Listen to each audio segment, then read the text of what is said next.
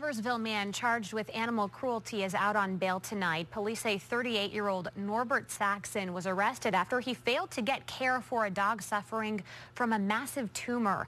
This 11-year-old beagle named Pongo was found by police on June 16th with an open sore on his back. A veterinarian later determined the tumor was so large it could have ruptured up to 2 weeks before police found the dog. Police say the dog was in Saxton's care at the time. We're told the dog is now in the care of the regional animal shelter in Gloversville.